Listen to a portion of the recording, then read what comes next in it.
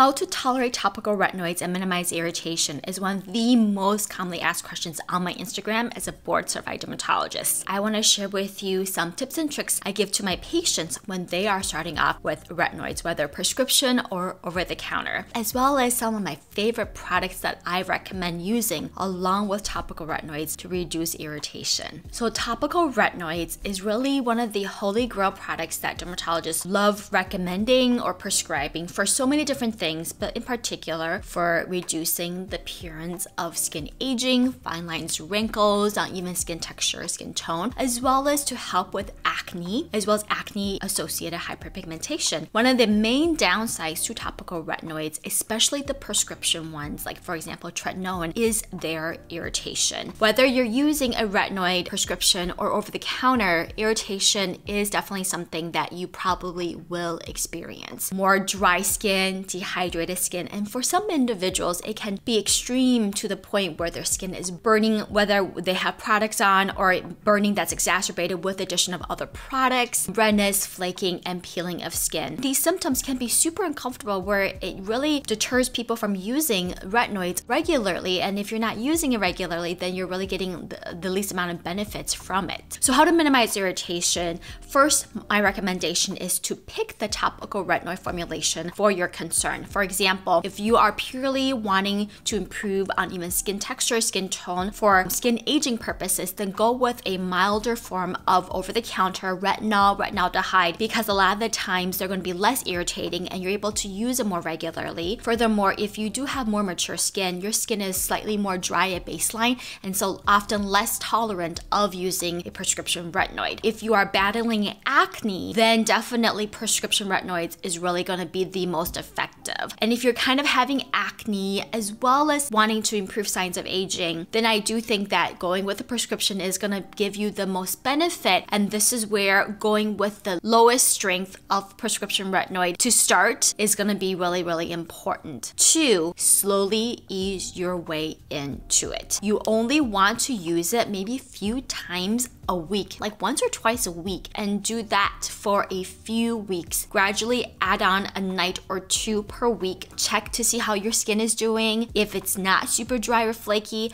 then slowly increase a night or 2 every few weeks until you're able to use it every single night. Now, you definitely don't need to use it every single night to get the benefits. Studies have shown that for a lot of the anti-aging benefits, even 3 to 4 days every week can be helpful. For acne, obviously, the more you're able to tolerate and use regularly, the better it is going to be for your acne. But it's a balance, right? It's a balance between irritation, because irritation does not help with your skin, nor does it help with you reaching your skincare goals, right? With the frequency and the efficacy of regular use with your retinoid. So it's a balance, guys. Another thing to keep in mind is that you want to stop all of your other active ingredients, products in your skincare routine when you are starting with a topical retinoid, and really just keep it simple with cleanser, moisturizer, and sunscreen. You know, I even get asked, can I use a hydrating serum? I can't never answer that fully because I don't know what your skin is like, what type of serum you're using, the ingredients in that serum. So in general, I just recommend to remove everything. If you want to test it out,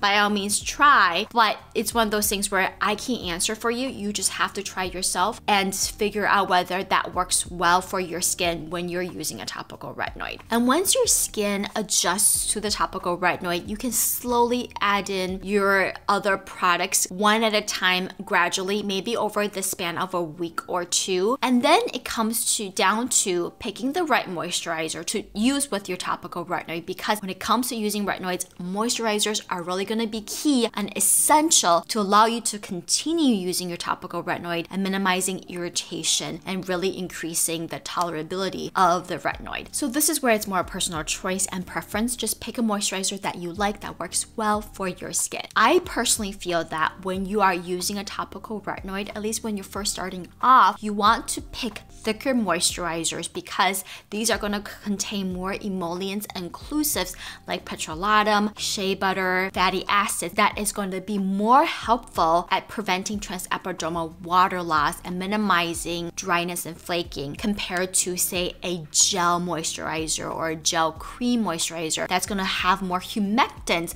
but not as effective at preventing water escaping through your skin. Because what we're really trying to achieve is minimizing that transepidermal water loss with a thicker moisturizer that is, induced by topical retinoids. Now, one of the most commonly asked questions I get too is, oh, should I be using it on dry skin, damp skin? But if I use it on dry skin, my skin gets dry. Should I be moisturizing in between? How long should I be waiting between my moisturizer and my layer of tretinoin? Really, guys, it doesn't really matter. Just find one that works well for you, for your routine, for your time, because you really don't want to be spending 30 minutes putting out your topical retinoid. The easiest way is cleanse your skin, pat it dry, wait for a minute or two so that way it's not damp. Dot your retinoids all over, gently spread it evenly across your face, and then right away immediately follow that with a thicker moisturizer. The reverse way is that if you really don't like waiting for your skin to dry and you feel like your skin gets pretty dry and just doesn't feel like it's getting enough moisture, then wash your face. When it's still damp, pat it dry, but when it's still soft and damp, put on a moisturizer all over. Wait for that to absorb and then put your retinoid over your moisturizer. That moisturizer serves as a buffer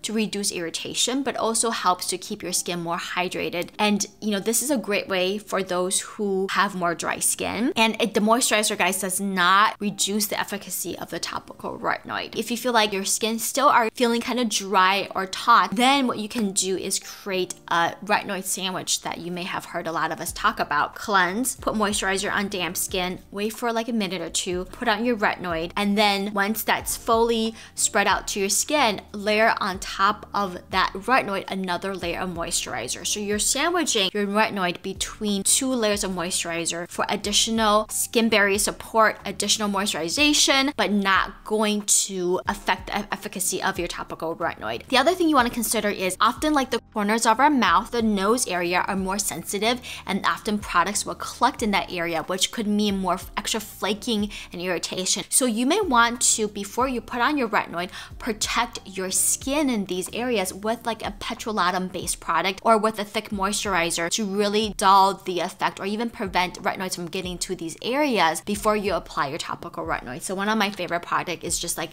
Ointment, so petrolatum, Cerave, Cetaphil, Aquaphor, they all have great ointments, and you can just put a little bit on the corners of your mouth, on the creases of your nose, even on your eye if you are worried about product spreading to that area to reduce irritation. Okay, now let's go into some of my favorite moisturizers that I like to use with topical retinoids. For oily skin, I think going with a cream that's oil-free, so that way it's not super sticky and thick and heavy, is one way. Or going with more of like a gel cream version that is slightly more creamy, but still absorbs really quickly. So one is from Neutrogena, their gel cream formulation for extra dry skin. But here I recommend it for oily skin because it's more hydrating, moisturizing, but still absorbs quickly and not super heavy or sticky. Another one that I really like is from Verse, their Skin Silk Rich Moisturizing Cream. And even though it's marketed towards dry skin, I actually find this to be a great moisturizer to use for oily skin if you live in a dry, cold environment for the winter, or if you are using a topical retinoid. It has a more creamy texture, but still has like a gel consistency that is very moisturizing, but does not feel heavy and absorbs really quickly. But if you find that Verse gel cream a little bit too heavy, one I recommend is a Korean brand called APRILSKIN. This is a squalane based gel cream that also contains mugwort, which is a really popular Asian skincare ingredient that has calming and soothing effects. Not as heavy and thick as the Verse, but with the squalane, I find that the lipid does contribute to adding additional oomph and moisturization. Now, another moisturizer that is oil-free that I really recommend for those with oily skin is from Cerave, their facial moisturizing lotion. This is great because it has a crossover between a light moisturizer emulsion and a gel cream. It absorbs really quickly and almost has like a slight mattifying effect. And what is really nice about this one is it also contains niacinamide in addition to ceramide. And niacinamide we know supports the skin barrier and is a lovely ingredient to pair with retinoids. It really helps to reduce irritation and support skin barrier health. For those with more combination skin or normal skin, one I really like from La Roche-Posay, their Tulerian Double Facial Repair Moisturizer. This one, compared to the one from Cerave, is base, ever so slightly thicker in texture, and it's hydrating, moisturizing, also contains niacinamide that's going to be helpful, but it doesn't feel heavy or thick. Similarly, recommend checking this one out from Cetaphil, their moisturizing lotion. This one I love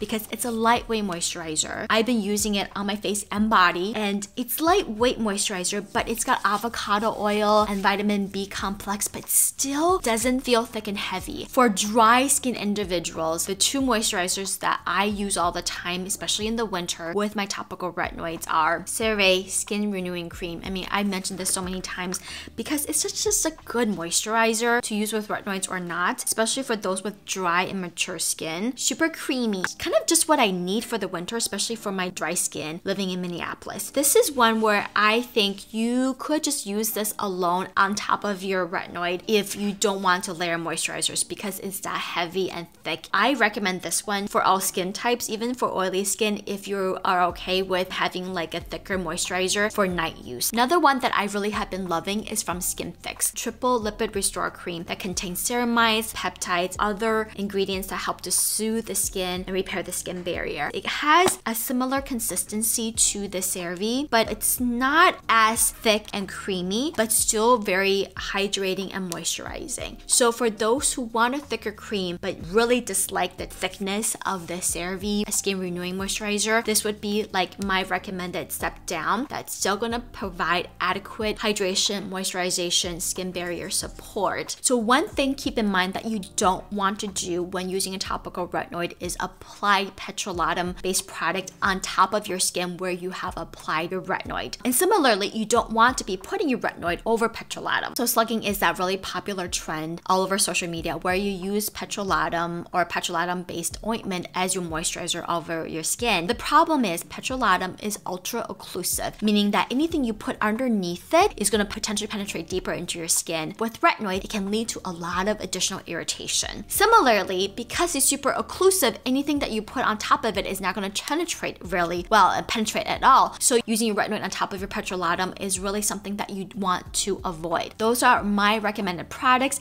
and some tips and tricks for how you can use your topical retinoid and minimize irritation. What other retinoid questions do you have? Please comment below and I will make another subsequent video based on your comments. And again, if you like this video, please give it a thumbs up and subscribe to my YouTube channel. I'll see you guys next time. Thanks for watching.